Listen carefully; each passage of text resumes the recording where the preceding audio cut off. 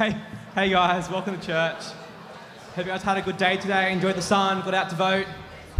We're going to start tonight by singing, so please stand and sing with us.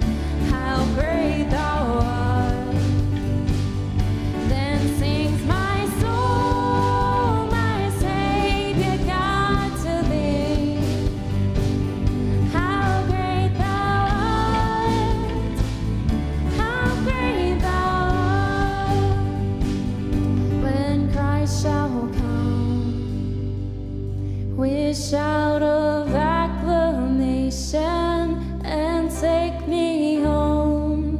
What joy shall fill my heart? Then shall I bow in humble adoration and then proclaim, my God, how great thou art.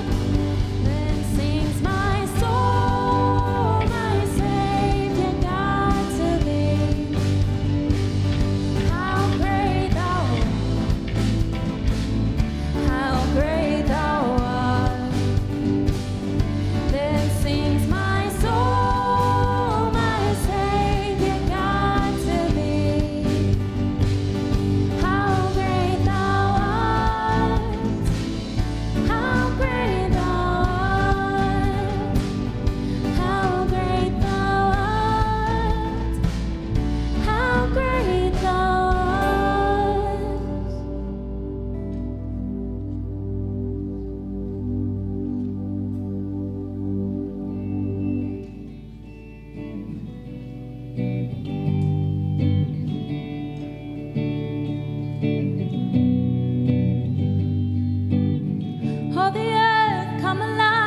joys in the morning. Let our hearts beat again with a lifeblood that never fails.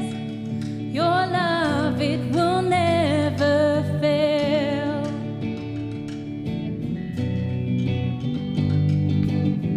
Breaking down the divide in the holy collision. The divine in disguise took the cross for our sin and shame.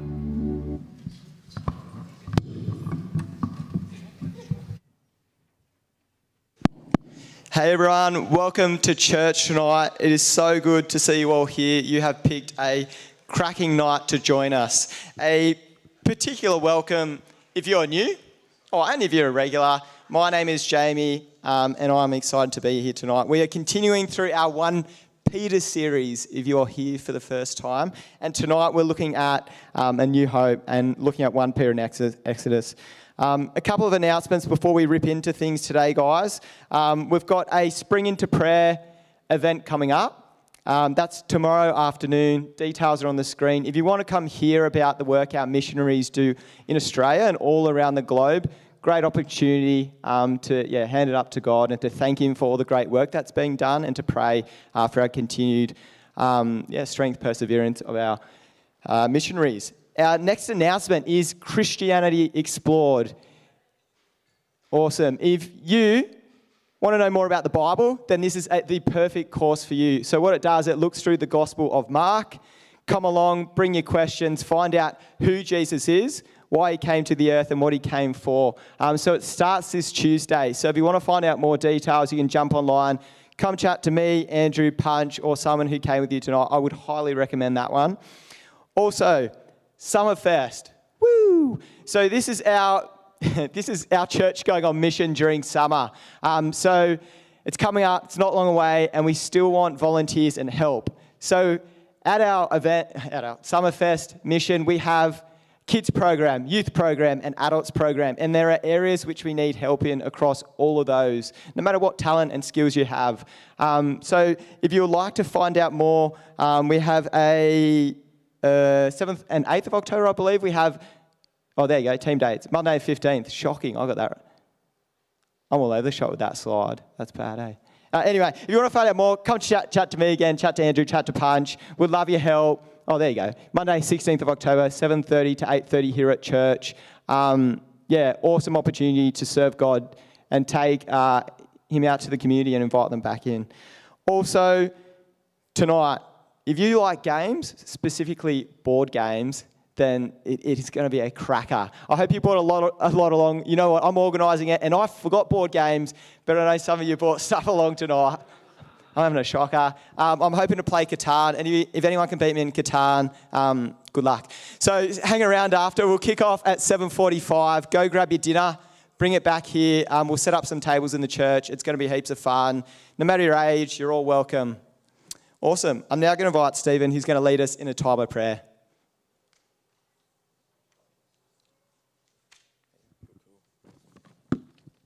I'm Stephen. I've got my glasses so I can actually read.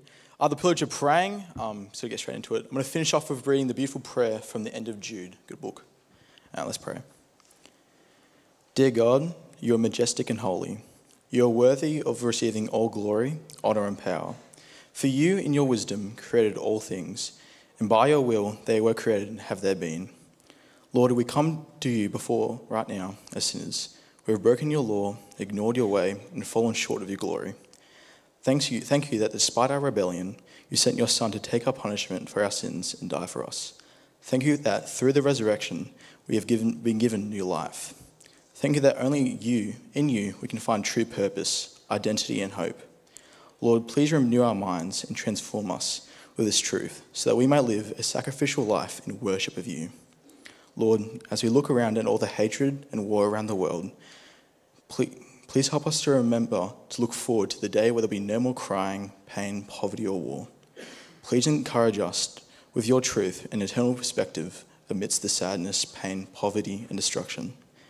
Please be with those who are suffering and give them relief and give them true hope. Please help those who are seeking you, and please help them find you. Heavenly Father, we look forward to the day of the Lord when you will take us home, and we ask you to reveal yourselves to more people throughout the world, especially those suffering at the moment, so that they may too know and one day will be with us in your kingdom. I want to bring before you Andrew, as he helps us to understand your word. Please be with him to give him the words to speak. Please help us to walk and do the words that are told us today. Let your word transform our minds, words, and deeds. We thank you, Heavenly Father, for our overseas partners, Ado and Claire, and their two children who serve in Southeast Asia. We pray that you will comfort Ado this coming week as he waits for the decisions for a new problem with his lip. Thank you for his recent trip to Sydney and the ease with which he saw medical specialists. We pray that you again graciously heal him. Thank you, Lord, for the recent opportunities Ada and Claire have had to join with 2 other families in the community, to share their burdens, joys, and sharpen one another to see the kingdom growth in their country. We pray with Ada and that he and Claire can be intentional with their way they serve and continue to walk humbly with you, their God.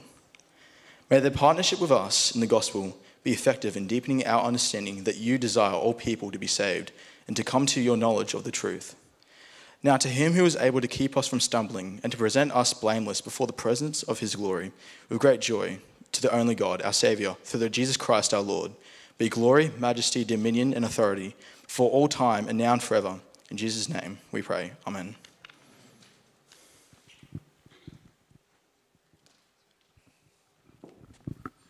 Hey church, my name is Rowan. I've got the privilege of doing the Bible reading tonight. So we've got 2 readings tonight. Our first one is Isaiah 40, 1-11.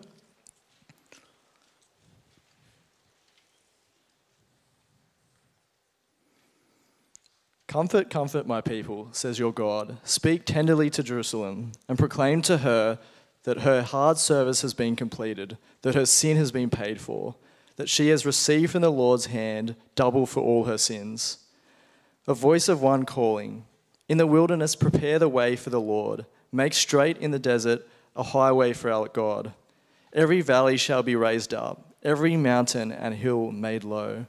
The rough ground shall become level, the rugged places a plain, and the glory of the Lord will be revealed, and all people will see it together, for the mouth of the Lord has spoken. A voice says, cry out. And I said, what shall I cry? All people are like grass, and all their faithfulness is like the flowers of the field.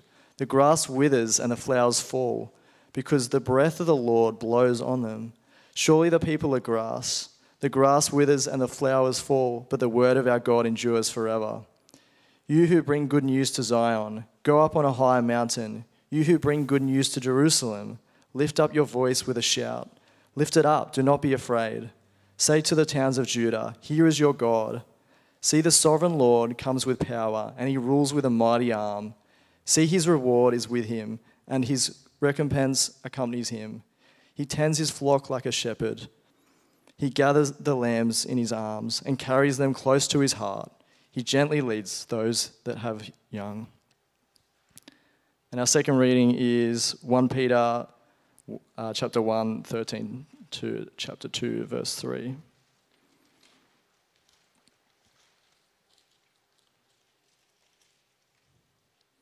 Therefore, with minds that are alert and fully sober, set your hope on the grace to be brought to you when Jesus Christ is revealed at his coming. As obedient children, do not conform to the evil desires you had when you lived in ignorance. But just as he who called you is holy, so be holy in all you do. For it is written, be holy because I am holy. Since you call on a Father who judges each person's works impartially, live out your time as foreigners here in reverent fear. For you know that it was not with perishable things such as silver or gold that you were redeemed from the empty way of life handed down to you from your ancestors, but with the precious blood of Christ, a lamb without blemish or defect.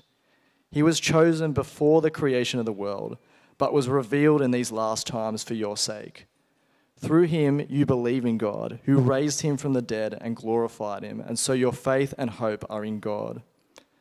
Now that you have purified yourselves by obeying the truth, so that you have sincere love for each other, love one another deeply from the heart. For you have been born again, not of perishable seed, but of imperishable, through the living and enduring word of God. For all people are like grass, and all their glory is like the flowers of the field. The grass withers and the flowers fall, but the word of the Lord endures forever. And this is the word that was preached to you. Therefore, rid yourselves of all malice and all deceit, hypocrisy, envy, and slander of every kind. Like newborn babies, crave pure spiritual milk, so that by it you may grow up in your salvation, now that you have tasted that the Lord is good.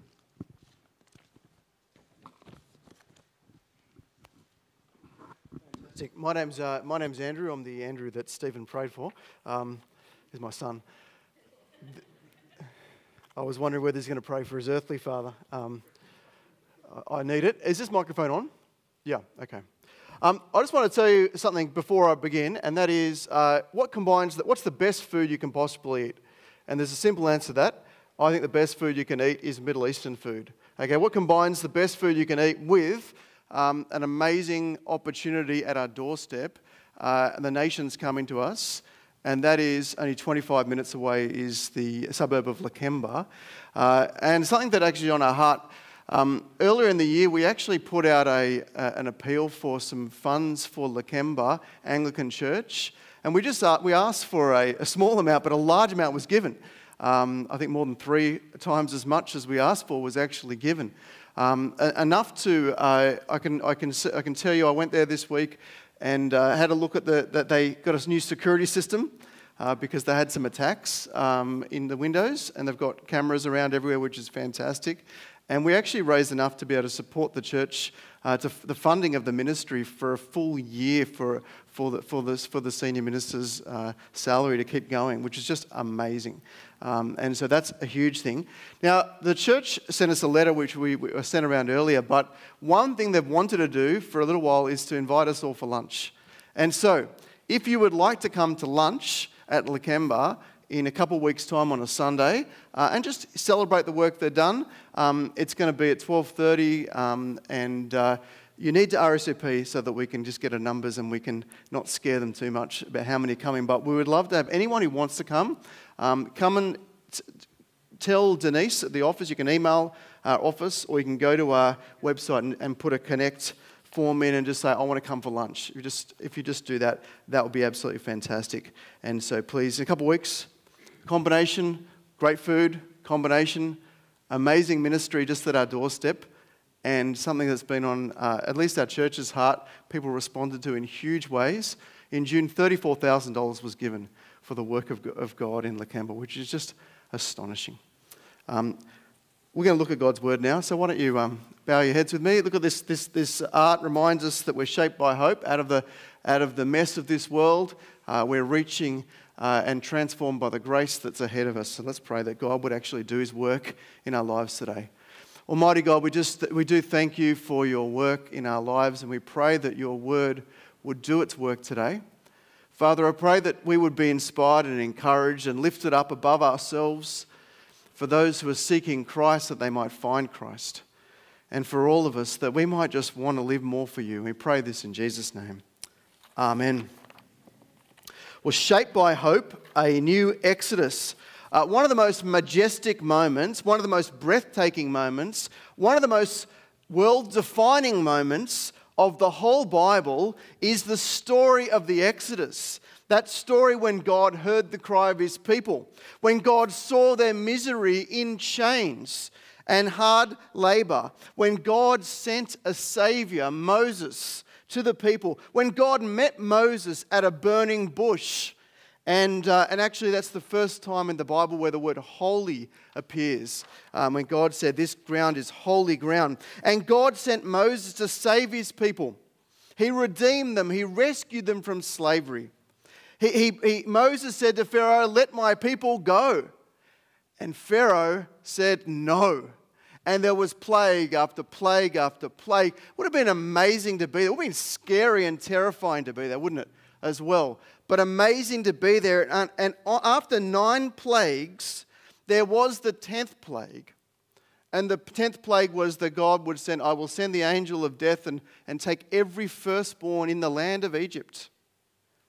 I remember once when I read that verse with my own firstborn child, holding his hand, reading it, and I wasn't expecting it. But I teared up at that moment thinking, I'm holding the hands of my firstborn child, remembering this story that God would do this thing. But God saved his firstborn, the children of Israel. And remember, they had to eat a meal. They had to eat a meal in haste. They had some lamb, and they painted over the door frames, and they painted over the sides of the door, and they stayed inside their house. And when the angel passed over, everyone who had that blood of the lamb would be safe. And do you remember that next morning when Moses came up to Pharaoh and Pharaoh said, take the people, get out of here. In fact, so much so that they took all of their gold and rich objects and they actually kind of, in a sense, plundered the people as they took them, the riches of Egypt away. And do you remember that moment where they left Egypt? This is hundreds of thousands, if not millions of people left Egypt. And Pharaoh changed his mind and chased after them with chariots. And they came to the Red Sea and Moses held his arm and the sea parted and they crossed over on dry ground. And then when the pursuing forces came through, it covered over. Remember that parting of the sea. Remember the 10 Commandments. Remember the call of God's people to be precious. Remember they're about to enter the promised land. How good is the Exodus story? And there's so much more we could say. And here we have a letter written to Christians by Peter, and we actually see a new Exodus appearing. We saw last week they were entering into a new inheritance, a promised land kept in heaven for you that can never perish, spoil, nor fade. Like the ancient Israelites wandering in the wilderness, they had to suffer grief of all sorts of kinds, but these came as so that the testing of their faith will be proven valuable and right. And we are called to rejoice in God in the face of these things rather than to grumble in the wilderness. Look at 1:17. It says here, since you call on a Father who judges each person's work impartially, live out your time as foreigners here with reverent fear. We're exiles, we're strangers, we're foreigners living in this world, wandering in this wilderness of this world. And we are waiting for an inheritance, but we call out to our Father. And you notice what it says there? Call on your Father who judges each person's work impartially. Live out your life as foreigners in reverent fear. Isn't it wonderful when you move from one book of the Bible to another, it doesn't change? Remember last term we looked at Proverbs? The beginning of knowledge is the fear of the Lord.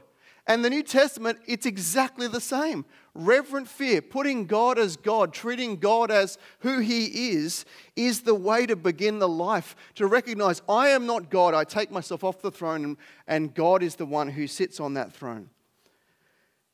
And look what He says. For you know that it was not with perishable things such as silver or gold that you were redeemed from the empty way of life handed down to you from your ancestors, but with the precious blood of Christ, a lamb without blemish or defect. This word redeemed is one of the most important words in the Bible. So many good words in the Bible. Redeemed means set free from slavery. Sometimes we're going to hear all the Bible words and we get them all mixed up. And sometimes we think, well, it's just the vibe of them all.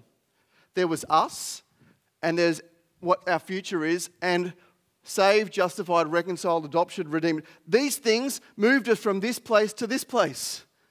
But I want to say each of them has a slightly different emphasis. Save me is a language, we were in trouble, and God fixed us up out of the trouble.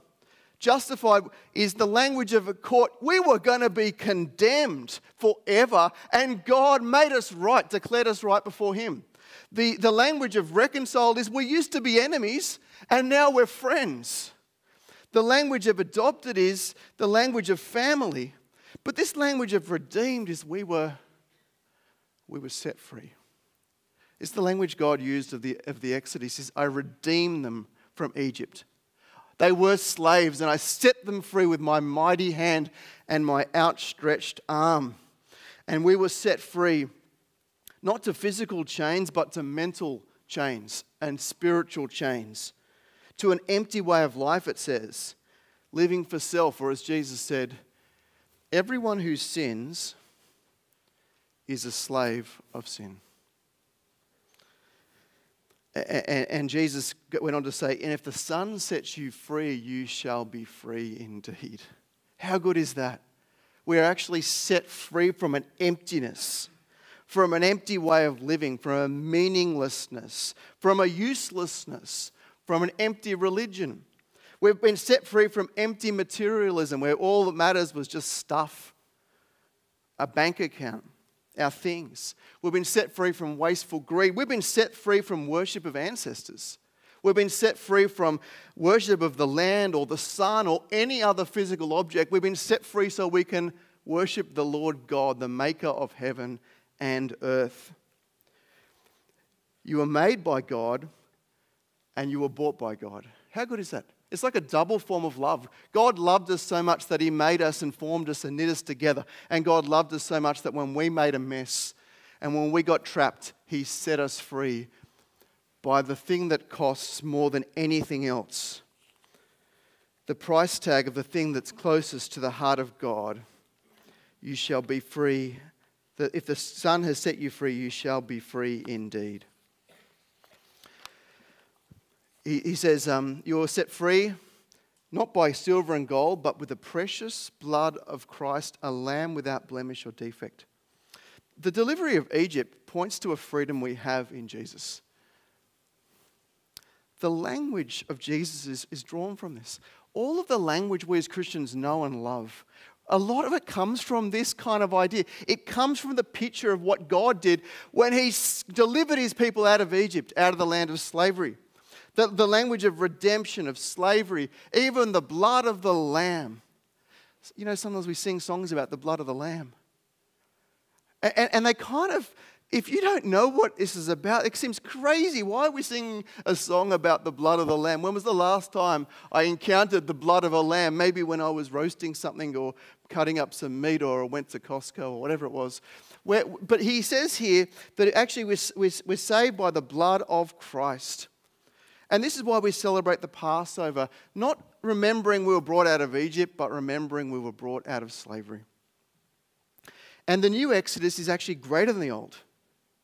Not just because it affects more people and more people from all nations are saved, but because of what we were saved by. What did it take to get them to be saved the first time? Just an ordinary lamb, actually a good lamb, a lamb without blemish or defect, like their best lamb. But for them to be saved, it was the blood of Jesus Christ. Compared to all the gold in the world, all the silver in the world, all the money in the world, Christ is worth more. Here's what's hard to put your head around. All the GDP, every value of every nation added together, not just the top ones, but every single nation, Christ's blood is worth more than all this. More than the world, more than the universe. The blood of Jesus was the price tag that saved us. So if their exodus was good and their exodus defined the beginning of the people, if you meet a Jewish person today, tell us, what does it mean that God brought you out of Egypt, out of the land of slavery? And they will say that means everything.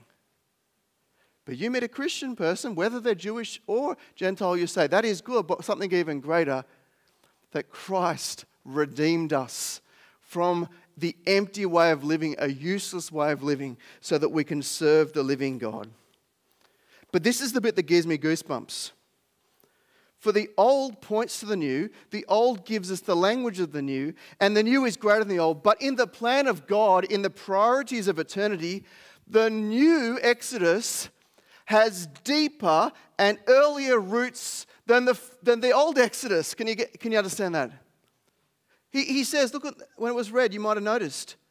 Verse 20, he was chosen before the creation of the world, but revealed to these last times for your sake. The lambs that were chosen on the day or the day before for the Exodus, but God had chosen the Lamb of God who would take away the sins of the world, Jesus Christ, before the world even began. For those who love the line, The Witch and the Wardrobe, there is a deeper magic from before the dawn of time. There is something, and here is a deeper plan before the dawn of time. And we have new birth into a living hope through the resurrection of Jesus Christ. And our faith is worth more than gold, and we believe in this because God raised Jesus from the dead.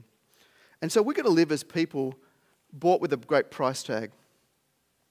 Verse 21, through him you believe in God who raised him from the dead and glorified him, and so your faith and a hope are in God. Well, get your minds ready for action. A new Exodus. With all this in mind, we need to live as people who are redeemed from an empty way of living. Set free. If you don't know what the word bought at a price. We're once slaves, now we belong to God. A people who are receiving a promised land to come, an inheritance that can never perish, spoil, nor fade. And the call for us in this passage, it's get your minds ready for action. The Christian life is not a life of passivity. The Christian life is not even just a life of reading the Bible and contemplating the universe. The Christian life is a life of action.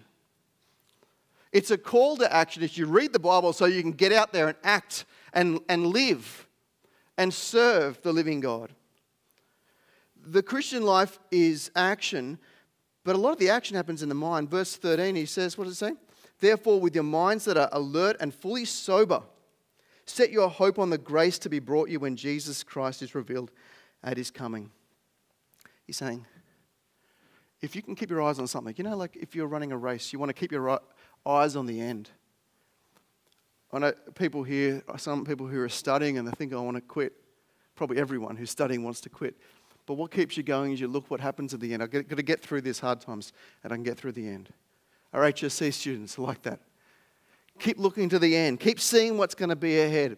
But for us, for the Israelites, when they walk through the wilderness, keep remembering the promised land. We can go through the desert because we're going to enter the land flowing with milk and honey. And for us, keep your eyes, keep your mind on the grace to be revealed. I love that expression because we think about the grace. When is the grace of Jesus shown to us? The grace is shown to us in the past when Christ gave his life for us on the cross. The grace of God is shown to us in the present when we are given the Holy Spirit and a new life in Christ. But there is grace to come. There is going to be grace revealed. God's kindness and riches of his mercy will continue. If God didn't even hold back his Son, how much will he not give us all things? And he says, set your hope on him. One of the things I love about this verse is that it's also linked with the Exodus. They were to eat the Passover and to see how God would save them, expecting his power. One of the little details about the original Passover is they were meant to eat with a staff in their hands and with their cloak tucked into their belt. Or literally, they were meant to gird their loins so they were ready for action. With this, this expression with minds that are alert is a very good translation of perhaps a more quaint version, which is from the King James Bible. Wherefore, gird up the loins of your mind. Okay, the idea is get yourself ready for action. If your mind was a body, get it ready for action. It's a word that's used for battle. If you want to go to battle and you're wearing a tunic, you've got to wrap it up and so you can go to the battle. It's a word for men and for women for work. We looked at Proverbs 31 a few weeks ago. In Proverbs 31, the line that says she sets about her work vigorously is literally she girds her loins with strength. This is what we are to do when we are to act and we are to summon energy. Here's a picture of the expression. It's a bit old school. And it might be a bit overkill, actually. Try to do this at home. Some people, I think, will just wrap it up once through, and some people will pull it up in the middle. And I'm sure there's many ways to gird the loins and get into battle. But you see the idea. One way is just I'm dressed to look good, and the other is I'm dressed for action. Well, if we can do something with our minds, the call for us is to be focused and disciplined with our minds for alertness. Not just at the one-off meal, but as a posture. Gird the loins of your minds. Get ready for action as God's children do it. As people who've been set free from empty way of living do it. This is Peter's equivalent to Paul's description of the Christian life. I won't go through in detail, but Romans 12 is loved and known by many people where he says, in view of God's mercy, don't conform to the pattern of this world, but be transformed by the renewing of your mind.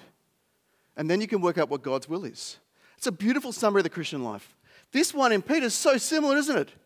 It says, with your minds girded for action, don't conform to your empty way of living, and be holy. Like the other one says, be a holy sacrifice. A Christian life is about a mindset. It's about the strength and endurance to live as you have been saved. So what are you doing to fully focus on the grace to come. The ancient Israelites should have been focused on the promised land and their rescue. But what were they focused on? Their stomachs. And they grumbled against God and against each other. They should have been focused on that land of milk and honey. And all they could think back is, didn't we eat better food in Egypt? Let's be people who focus on God's future grace for us all. The ancient Israelites cowered in fear at the face of the littlest opposition. They became like the nations around them, but they were called to be very different from the nations around them. Let us think differently to the nations around us. If you are thinking just like everyone else is thinking, it's probably not a Christian way of thinking. The Christian way of thinking will be very different from the world around us. It'll be different from the ebbs and tides of culture. It'll be different from what's popular and what's trendy. It's an eternal way of thinking. It's an ancient way of thinking, but it's always an ever new way of thinking. It's a way of thinking that renovates us. If we think about the issues of the world, we must not be like the nations around us. Don't be conformed. Don't think differently. Accept what God says, that there are such things as men and women. Accept what God says, that there is only one way to worship God, and that is through Jesus Christ. Stay with God's word with courage and confidence and gladness. The ancient Israelites were meant to leave the idolatry of Egypt. But what do? They built a golden calf in the wilderness. For us, we've got to get rid of idolatry, whether it's idolatry of materialism. That's one of them, greed. Is what Jesus saw into our hearts and said, actually, that's probably the biggest problem for most of us. And we need to be born again into a living hope through the resurrection of Jesus Christ from the dead. So we need to not conform any longer to the patterns of this world. Well, fourthly, save for holiness. I said earlier on that the book of Exodus introduces us to the concept of holiness. Before Exodus, well, there's only one book before it, but the word holiness was not used. Holiness as an attribute of God was only revealed when Moses saw the bush that didn't burn. I was going to call it the burning bush, but it was a bush that was on fire, a flame, ablaze, but it didn't burn up. Almost a symbol of God's presence with his people that he promised. I promise to be with you but not destroy you. When Moses saw it, God said, this is holy ground. And in fact, this word holy becomes so important in the Exodus story. When God saved them and brought them to Mount Sinai, he says, you are to be a royal priesthood and a holy nation. And several times God said to his people, be holy as I, the Lord your God, am holy. And it's not just the old Exodus that we're called to be holy. In fact, even more.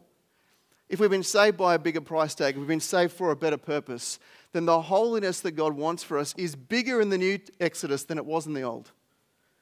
Look at verse 14. He says, as obedient children, don't conform to the evil desires you had when you lived in ignorance. We talked about that. But just as he who called you is holy, so be holy in all you do, for it's written, be holy because I am holy. Holiness is God's godness. Being holy means being more and more belonging to God. Being holy means being more like him in his moral excellencies. It doesn't mean being holy and having unlimited power like God or all knowledge like God. It means belonging to God and being like God.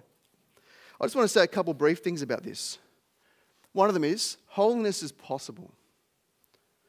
Now, I say that because a lot of us, when we read these passages, we say, actually, God's only telling us this to remind us of our sinful state and to remind us how impossible it is to be holy. But he's not telling us for that reason. He's telling us because he wants us to be holy as the Lord God is holy. Holiness is possible.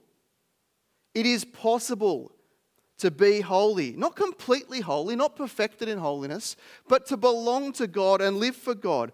God does not command us to do what we cannot. Verse 15, he says, "But just as he who called you is holy, so be holy in all you do."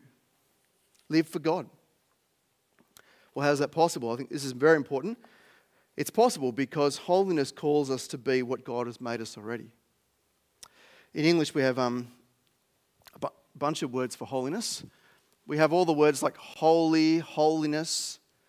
We have a bunch of other words like sanctified, saint, sanctification. And we have other words like purify. But in the original language, it was one word.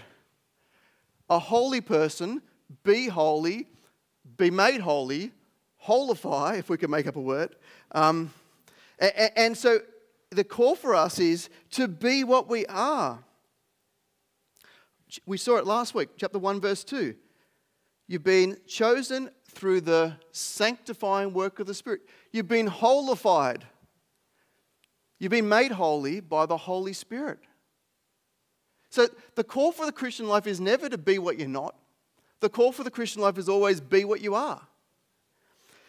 We see it later in the reading in chapter 1, verse 22. Now that you've been purified, it's literally now that you've been made holy by obeying the truth, do these things. Live out what you are. You are a holy people. Live like it. I mean, we are a holy people.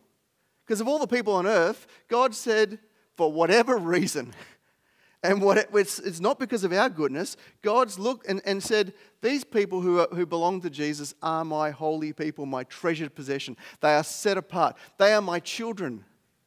They are special in my sight. And so the call for us is to live like children of God, live like holy people, live as we are. Some Christians have made dreadful mistakes in this. And I think sometimes we do as well. Some Christians have said, there are particular holy people, let's call them saints.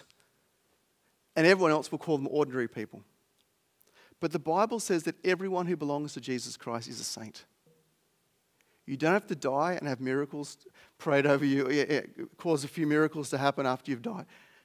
God says that everyone who is one of Jesus' person is a saint. How amazing is that? If you met someone who is reportedly called a saint, you'd want to treat them well, wouldn't you? Well, shouldn't you treat your brothers and sisters well, who are also God's saints and God's holy people? So the call for us is to live as we are, live as we're called. We're called to live like it. That's actually our real identity in Jesus Christ. Holiness is also related to us being God's children. It's, when God says, be holy because I, the Lord, am God, am holy, the next verse after that in Leviticus 19:2 says, and each one should respect their own father and mother. Now, he took an earthly father and mother, but how much more should we respect, if we are called to be holy, our heavenly Father? That's holiness is relational. A good child of a good parent wants to be like all the honourable things of their parents. And this is what we're meant to do. In our priorities, in being different to the culture, remember that holiness is about being a child of the Father. And lastly, I want to say on holiness is holiness leads us to love each other. I think sometimes we have a view of holiness that almost puts holiness and love at opposite ends. You know, there are some Christians who are really good at being loving, and there are some Christians who are really holy, and they withdraw from everything, and they look down at everyone. That is the fake holiness of the Pharisees. That is the kind of holiness that Jesus says you're like a whitewashed tomb with nothing good inside you. God's described as a few things. He's described as light. God is light. God is described as God is love. There's one in here. The Lord is good. And God is holy. And the more holy we are, the more we grow to be like the holy God. A holy person is one who loves one another. The holy person does not pull away from God's people and thinks themselves better than God's people. The holy person, what does he say here? 22. Now that you've holified yourself, purified yourself by obeying the truth, so that you have sincere love for each other, love one another deeply from the heart. We live in the light. We've got to live more and more in light of God's truth. We live in God's goodness. We've got to taste and see that the Lord is good. But we've also got to live as holy people who see that holiness, the more holy we are, the more loving we are to other people. Earlier I said we need to be different from our world. Here's a really key way for us to be different from our world. You might have thought, okay, what's Peter's bottom line going to be? You think, you know what? I reckon Peter is going to address sexuality. That's the key for holiness. Or he might address idolatry, only worshipping the true God. Now those are important things. But what he says is, therefore rid yourself of all malice and deceit, hypocrisy, envy, and slander of every kind. And then, like newborn babies, crave pure spiritual milk. Those things will rob us of growing in holiness. Slandering people. Watch what we say. Build people up. Don't rob people's reputations. Don't be envious, but treat people well. Live as God's people. Well, a new Exodus. We wait inheritance. We've been redeemed in a price. I love it. Like if you read the story of the Exodus, think of yourself into the story as well and think, this is a wonderful picture. It's still a fact and a reality that God saved his people out of Egypt. He made the people of Israel, of which we are all beneficiaries of. But he's actually saved us at a price of the blood of the Lamb. And we have symbols like the Lord's Supper. We remind ourselves of that salvation. We have baptism, which kind of reminds us of the crossing of the Red Sea. Here's a plug I'll do. Are you interested in baptism? Maybe you've become a Christian recently. Maybe only the last few weeks. Maybe a little while ago. You said, you know what? I want to publicly declare that I am one of God's holy people. That I am someone who is bought by the blood of the Lamb. That I'm someone who has put their hope in the Lord. And so if that's you, can I encourage you to speak to me or speak to Andrew Hartman or ask someone you've come with. Can I ask you to pray about it, actually, even more importantly? Speak to God about it. And maybe for you, if you haven't been baptized, maybe this is the next step for you. But whatever we are, remember the price tag of our redemption. And don't go back into the empty way of living. It's not just the beginning, it's all of our lives. We've got to gird our minds. Can I use that really quaint expression? We've got to gird the loins of our minds. We've got to get ready for action, whatever that means. We can't be here just chilling before, for the rest of our lives, we're waiting for Christ. No, get ready for Christ. Think carefully. Don't just take things in. Love God's word. Listen to God's word. In fact, crave pure spiritual milk so that you can grow up in your salvation now that you've tasted that the Lord is good. Let's pray. Father God, thank you so much for your word. Particularly, we pray that you would help us to remember the price tag that saved us, the Lamb chosen before the beginning of time. Thank you for saving us from an empty way of living in false spiritualities or materialism or just chasing after pleasure or money or just emptiness. And thank you that you saved us so that we can worship you in spirit and truth. And Father, we do pray that you would help us to gird our minds for action and to be holy. But we pray that the holiness that we have would not be a holiness of the Pharisees, but a holiness of Jesus that causes us to love people without slander and envy and hypocrisy, but to do so with truth. And let's pray for anyone who's new to Christian things, that they might continue to grow up in their salvation. In fact, all of us, now that we've tasted you are good. And we pray this all in Jesus' name. Amen. So please stand and sing with us.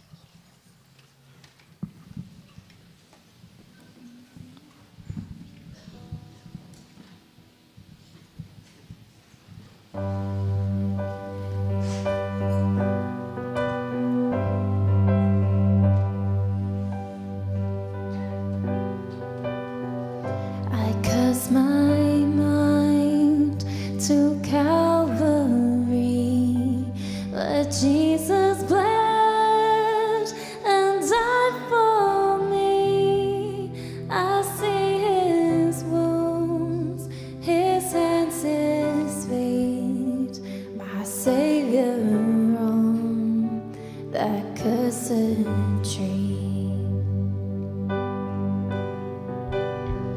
His body bound and drenched in tears, they laid him down in Joseph's tomb, the entrance sealed by heavy stone.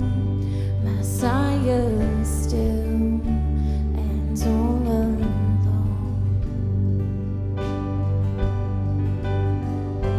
Oh, praise the name of the Lord our God. Oh, praise His name forevermore. For endless days we will sing Your praise, oh Lord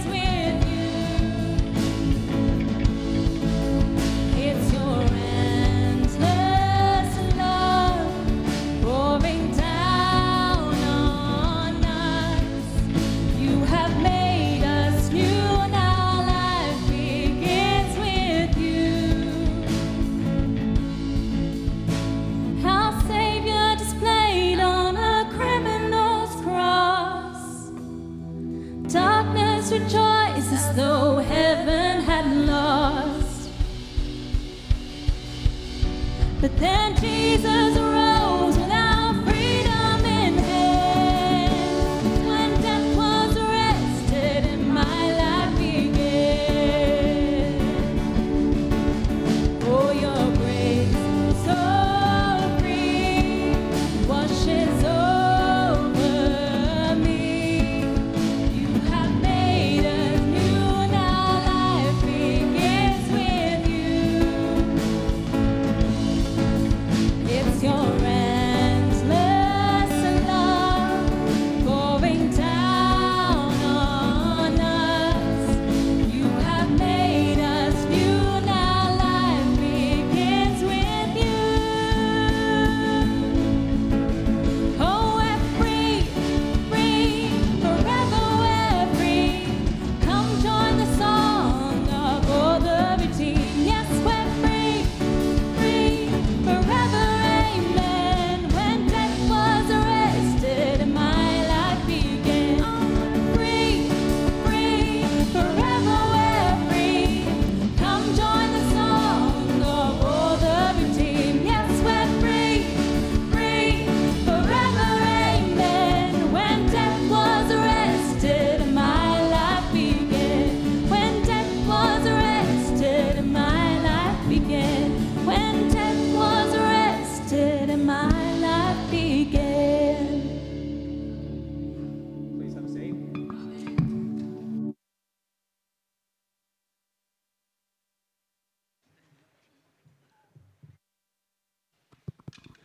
Awesome. Thanks heaps, musos, and thanks, Andrew, for bringing us the word tonight. That was a fantastic reminder that we have been redeemed by God, and therefore we are to live like God's children, to be holy. A quick couple of reminders tonight, since I butchered some of the earlier announcements. This Monday, we have a Summerfest Info Night meeting. Starts here at church at 7:30. Also, Christianity Explored is on Tuesday night. That's for if you want to find out more about Jesus, look at Mark's Gospel. So both of those things are great things coming up. And then Spring into Prayer, of course, is tomorrow afternoon. Guys, board games tonight. I'm super excited. Hang around, go get dinner, then come back, hang around. We'll have some fun. I heard Jungle Speed. I heard Secret Hitler. I heard there's other fun games here. If you don't know what that game is, it's not what it sounds like, guys. It's not what it sounds like. That's shocking. All right. We're going to hang around, have some supper together, have some good conversation. I encourage you guys to chat to someone new tonight. I'm going to pray, then we can hang out. Dear Lord, we thank you for your Son. We thank you for Jesus. Thank you that through him we can find life, that we're redeemed and we're saved, Lord.